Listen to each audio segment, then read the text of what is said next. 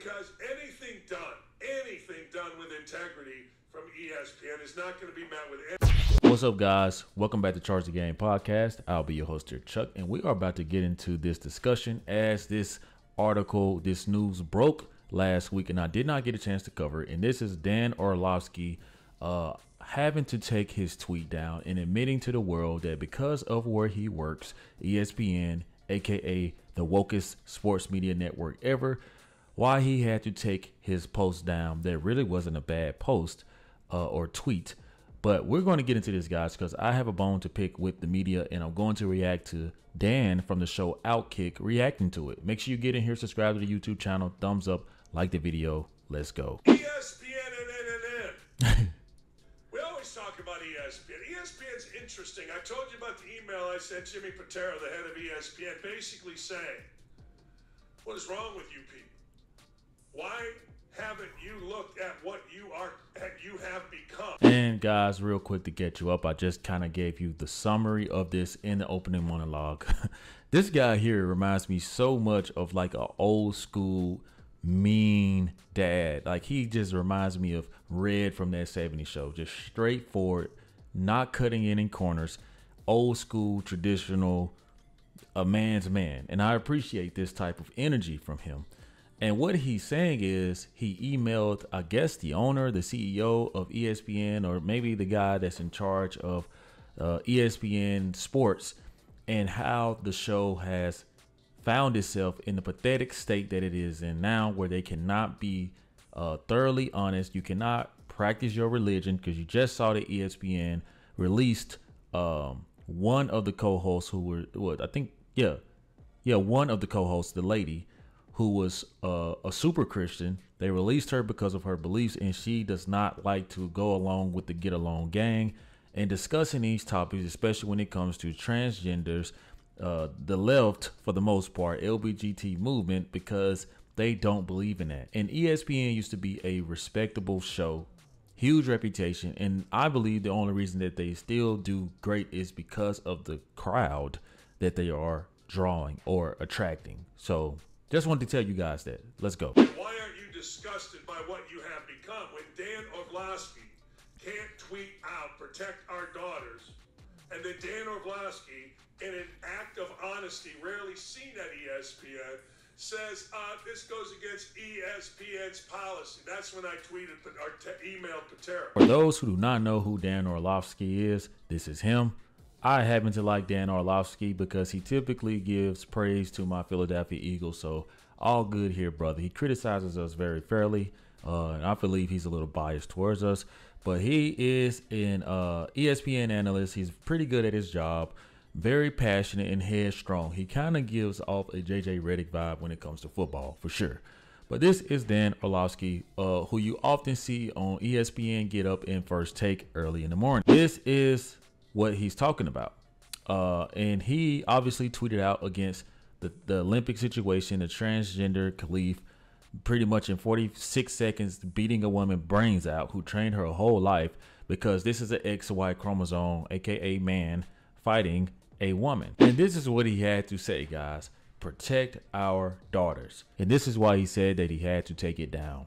When you're an employee of a big company, your social media page doesn't just get to be your social media page. He stated that's a fantasy, so you have to represent yourself and the company that you work for in the proper way. Now, if you guys watch any type of ESPN, especially First Take, you often will see a lot of things that are non-Christian, okay? I don't think that I see anybody talking about religion. But hey, any single day they will cover a transgender topic. They will cover anything from the left side of the political spectrum, and they don't want you to practice your First Amendment, not in that role. Okay. And this is something that the whole world pretty much knows. And I'm sorry, guys. I feel like if we could talk about that, then why can't we talk about things that people truly believe in? And it's not even that much of a big deal to me. The big deal to me is the fact that you want to suppress someone else in their beliefs and uplift someone or a community of people that most people typically don't like to condone. Doesn't mean that people have anything against the LGBT community. But it is, guys, it is very distasteful to suppress someone else and big up or uplift, you know, the things that you believe in. So that is just the background story. Let's keep going. I haven't heard back. I don't expect to hear back from Pitero, because anything done with integrity from ESPN is not going to be met with anything but, oh my God, I hope they don't keep emailing me. But long story short, Jimmy Pitero, to me, does need to look at his operation. He does. As a father of a daughter, stepdaughter, having a wife, ex-wife, and mother, that's a lot of women in my life. I gotta ask, do you people ever look at what you have turned into and get disgusted? I wrote Pitero. As a father, it's our job to protect our daughters. My God, son, grow a damn pair and stand up for women. This dude reminds me, hey, I promise you, man, this dude sounds like he's straight out of King of the Hill, the cartoon. I watched that show faithfully, but he just kind of gives me like that just old school mean dad. Like, I had uncles in my family like that. They were just straight up mean. It wasn't even that they were mean. At the time, I thought they were mean, but in reality, they just were tough because they were true men. That's the best thing I could say about this man here. Is just he sounds like a true, sincere man, a little raw, you know what I'm saying? But he doesn't mince his words. He doesn't bite his tongue. And obviously, guys, me being a military man, I'm kind of used to guys like this. In fact, I'm like this. Why do you guys think I'm so headstrong? I actually appreciate this type of content. And what he's saying is, and letting it be known to his 1-point-something million followers, that he literally contacted ESPN to call them out on their bull job because he sees straight through it. He sees that it's not right, and he knows that it used to not be like that. Seriously, guys, look at how the men are on that show. You it's like anything controversial, they just don't know. They don't even want to talk about it. Don't let it be a black woman with an attitude on TV. You know you're not going to win. I mean, I would like to see them win. Honestly, I would like to see a healthy debate. It's not about me seeing a man dominate a woman. It's about people having the freedom of speech to express themselves, to talk about the things that they believe in a respectful manner, and to debate healthy and properly.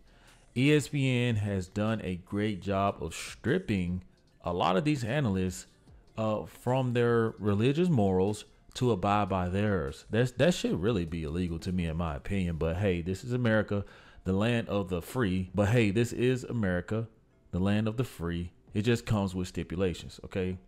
It comes with an asterisk. The free part comes with an asterisk because apparently you can't talk about the things that you want to talk about, or you'll be a misogynist, a sexist, a racist.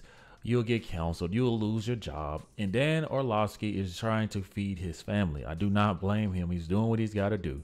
I think that me being as prideful as I am, I would have left it up. I don't think it's nothing wrong with you just saying protect our daughters.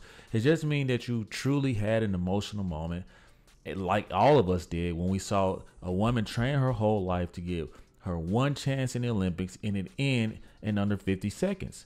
That's a pretty big pill to swallow. I mean, it literally had me angry. So angry, my video was doing great. They flagged me and took my video down because it was so true. It was so true.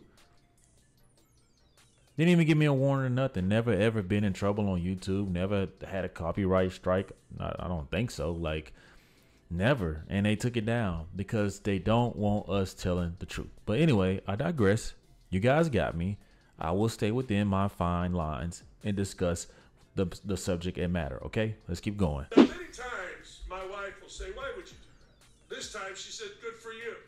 My wife is my conscience' conscience, kind of. But anyway, will ESPN do exactly what I said? Will they start cutting their liberal gas bags? Will they start becoming an operation that is on the level? I don't know. Now, guys, I'll be the first to tell you that I really, truly do not see ESPN changing. Honestly, it's working for them. Why would they change it? They already know that they have an audience, black, white, neutral, women, men, and most importantly, LGBTQ.